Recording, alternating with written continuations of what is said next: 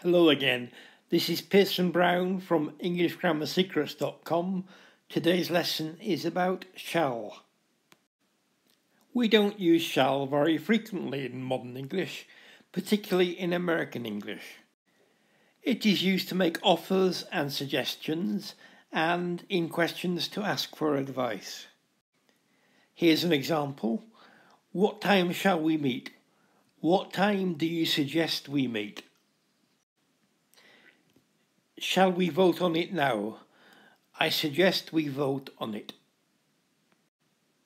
What dress shall I wear? What dress do you suggest I wear? Shall I open the window? I'm offering to open the window. Notice that there are two possible negatives of shall. There's shall not and there's shan't.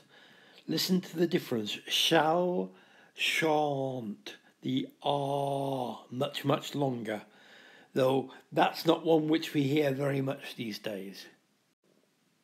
I don't like these people and I shall not go to their party. I shan't object if you go without me.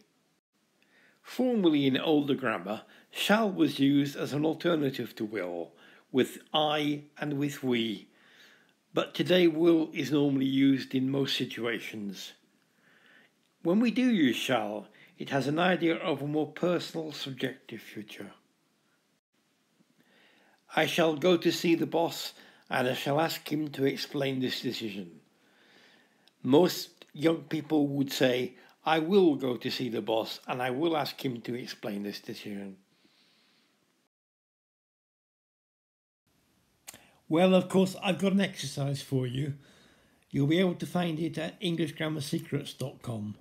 I hope you'll come and do it. See you again soon. This is Pearson Brown. Bye.